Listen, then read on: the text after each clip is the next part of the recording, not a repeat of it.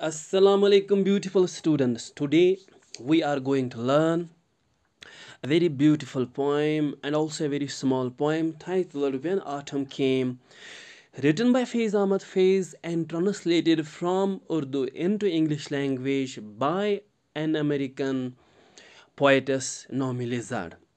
Before I proceed, I'm going to tell you people a very beautiful thing. Average students study to pass exams, but great students not only study to pass exams but also to increase their knowledge, and these videos are for them. Every student can get notes from market or guides, memorize textual questions and pass the exam, but these videos, they are enlightening and they are highly educational, and these great students, they can benefit themselves by watching these videos. Today's lecture has the following components. First, introduction to the author plus the introduction to the translator, then title of the poem, text of the poem, Urdu text of the poem, structure of the poem, paraphrase of the poem, theme, literary devices, glossary and textual questions.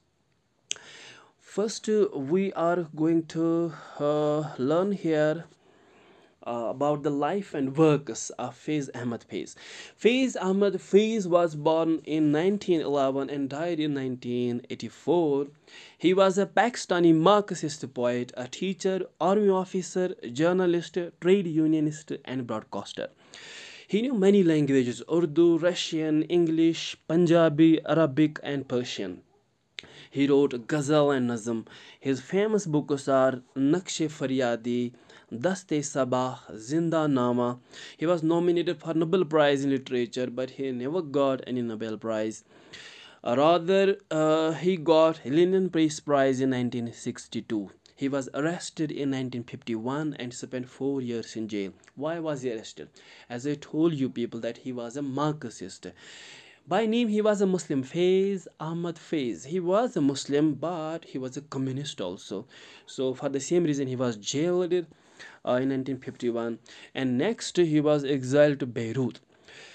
Faiz married Alice Faiz, his student, in 1941. Well, Alice was his student at a college, and they were married here in Srinagar in Pari Mahal, in our Srinagar. Yeah, you were right. His marriage was solemnized by Sheikh Abdullah. He had two daughters. Sheikh Abdullah, a prominent leader of our valley. Next, we will learn about Naomi Lizard. She is an American poetess and playwright born in 1936. She is famous for translating some poems of Faiz into English language, and that collection is titled Selected Poems of Faiz Ahmad Faiz. Title of the poem, When Autumn Came. The title is easy to understand. It refers to the arrival of the season of autumn. Autumn has its own beauty. It spreads the golden color on nature. It ripens fruits, crops, and seeds. It rewards the hard work of farmers and helps them to reap and gather the fruits and crops for which they toil and sweat around the year. It adorns, oh, may this dog go to hell. It adorns their soiled and sweaty faces with beautiful joys. However, Faiz has portrayed autumn as the time of harsh cruelty and misery, a season that brings on doom and destruction. Therefore, the title signals tyranny, oppression, and violence, not beauty and pleasure. So in short, title of the poem is a bit misleading. It doesn't tell us about the positive side of autumn. It only tells us about the negative side of autumn, or negative impact of autumn on nature. And here we have a text of the poem. The poem is very small. It has only 3 stanzas. First stanza deals with trees, second stanza with birds, and third stanza with the prayer. This is the way that autumn came to the trees. A very simple words. This is the way that autumn came to the trees. Then colon. So colon means it is being explained how autumn impacts the trees, influences the trees, or rather vandalizes the trees. What it does to trees? It stripped them down to the second. Strip means literally, this word strip means to remove clothes. Well, skin. Second word is here skin. Trees don't have skin. And third is here bodies naked. They say left their ebony bodies naked. Well, trees, we can't say naked bodies, trees. So what actually happens here is the poet has personified autumn. That autumn is not a season. Autumn is some cruel human being, some ruthless and merciless human being. And trees are not just here trees. Trees have been personified here. Trees are helpless human beings here. Now, just as a hooligan, a bully type person, some bad villain type person, some devilish person can attack helpless human beings and tear their clothes apart and say make their bodies visible by tearing their clothes into pieces. Same thing is done by autumn to trees here. It stripped them down to the second, means it removed their leaves, not clothes here. Autumn removed the leaves of the trees and made their skin visible, left their ebony bodies naked. Ebony here means black bodies naked. So it's natural, it's obvious when trees shed their leaves, their branches and their say trunk, it becomes naked, it becomes visible. That is what happens in the season of autumn. It shook out their hearts, the yellow leaves. It means autumn shook out their hearts, the yellow leaves. A position of hearts. Understand? Hearts, the yellow leaves. This is Akbar the Great. Hearts, the yellow leaves. Now, hearts here refers to leaves, as is say very you can say obvious. It shook out their hearts means this autumn it shook down the leaves of these trees, and then he says scattered them over the ground, and those leaves were scattered, were spread over the ground. Anyone could trample them out of shape. Anyone means any human being, any animal. If he walks on the ground and there are leaves on the ground, he can crush those leaves under his feet. So it's natural, obvious. Undisturbed by a single moan of protest. And that human being will feel undisturbed because these dead leaves, fallen leaves, they will not moan, they will not make painful sounds, and they will not protest. So this first stanza tells us in short that autumn destroyed the beauty of trees. Autumn shook down the leaves of trees, and those leaves were on the ground, and any human being, any animal can crush, can trample those leaves.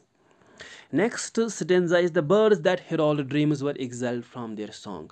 Now the impact of the autumn is not only on trees, it is also on birds. Birds, they perch, they sit on the branches of trees and sing songs. Understand? But autumn has banished it. Autumn has forbidden it. What has autumn forbidden? It has stopped birds from singing. That is why the birds that herald dreams. That birds, when they sing and human beings are around, they, if they can listen to the singing of birds, they feel happy, they feel delighted. And sometimes these songs of birds, the singing of birds can help human beings to see dreams. But when singing is banned, when singing is stopped, so they cannot herald dreams. Herald here means actually giving signal of, understand, giving message of somebody's arrival. The birds that herald dreams were exiled, were banished from their song. Means birds have been told not to sing. Hey birds, stop singing. Now autumn, if you can imagine that autumn, like some cruel police officer, military officer, and giving orders, hey birds, stop singing, no nonsense here. So were exiled from their song, each voice torn out of its throat. Its and birds, understand, there is this disagreement of say grammar, but I think it here refers to the species of birds. Each voice torn out of its throat. So again, it means that birds have been silenced. They are not allowed to sing. They are not permitted to sing. They dropped into the dust even before the hunter struck his bow. Now you need to understand this line here. Take the example of human beings. If a human being is not allowed this freedom of speech, freedom of action, understand, he is not allowed to chase his dreams, then his life becomes hell. He feels bored and he feels very miserable. Understand, then such a human being will prefer death to a life where he is not allowed, in which he is not allowed freedom.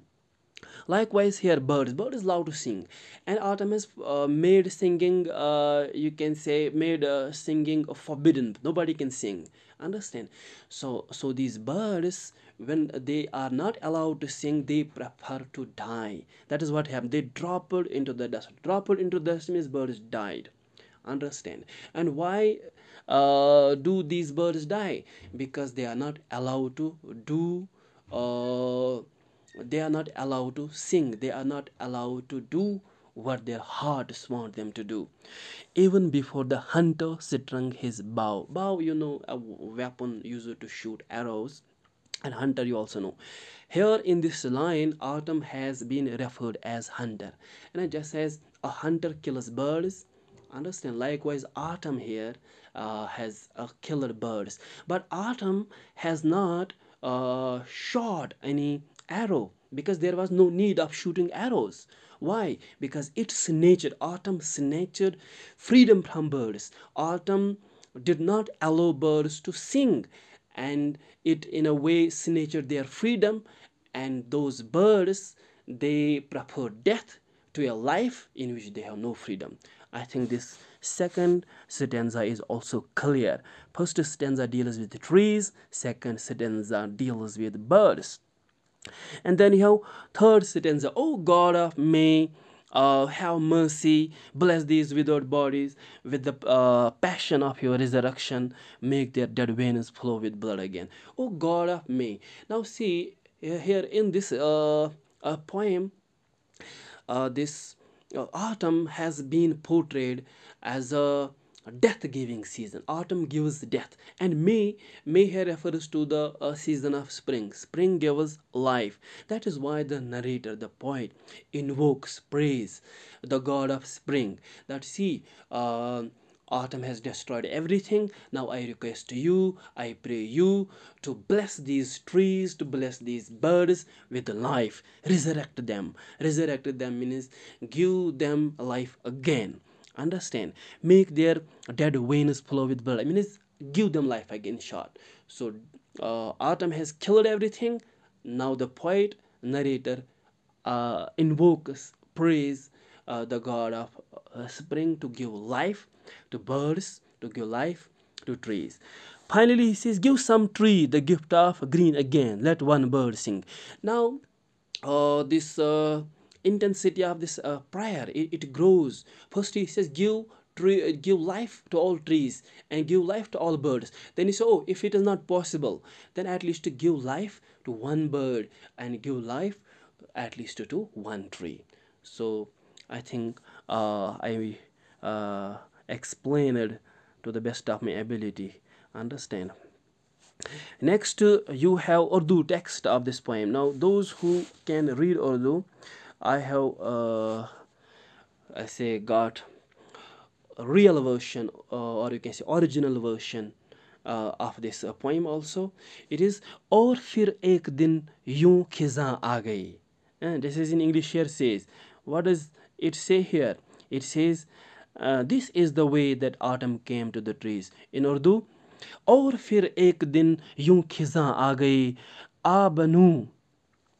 आबनू सी तनू के बरह ना शजर सरंगू सफ बसफ पेश दे वारो दर और चारों तरफ उनके बिखरे हुए जर्द पत्ते दिलों के सरे राह गुजर.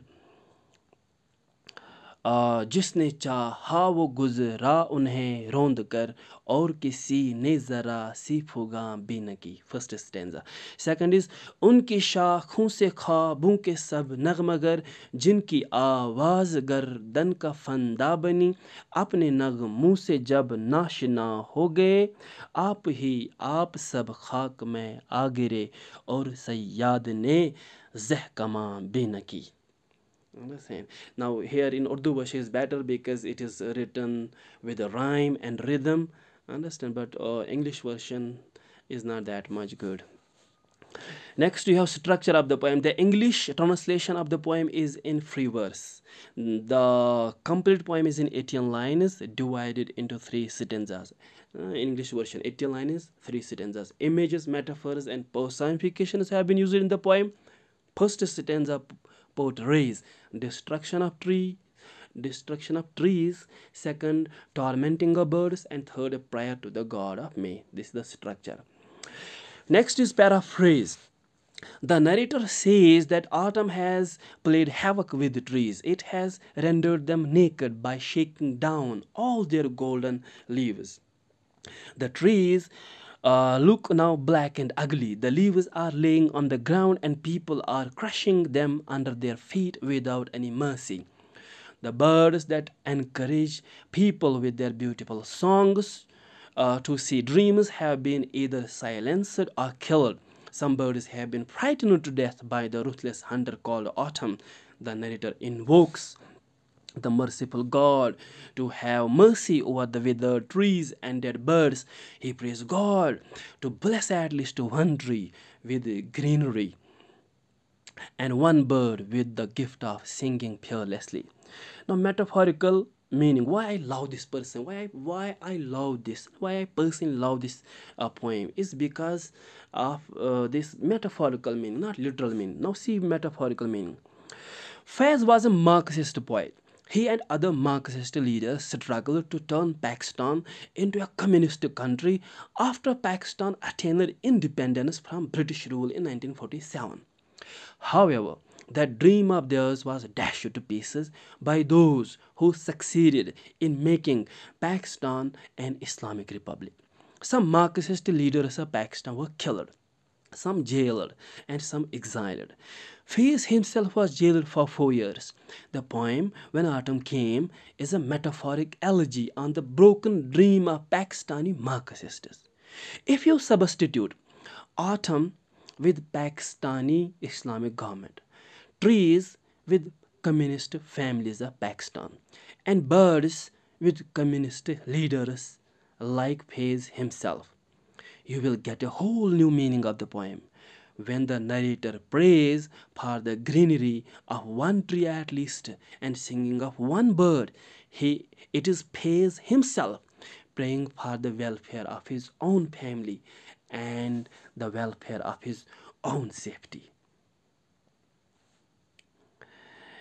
Next you have theme of the poem. Theme is autumn, the season of destruction. You can do here one thing.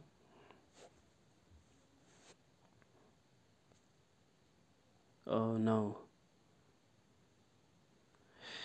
Well, as I said, the theme was here the destruction of this autumn.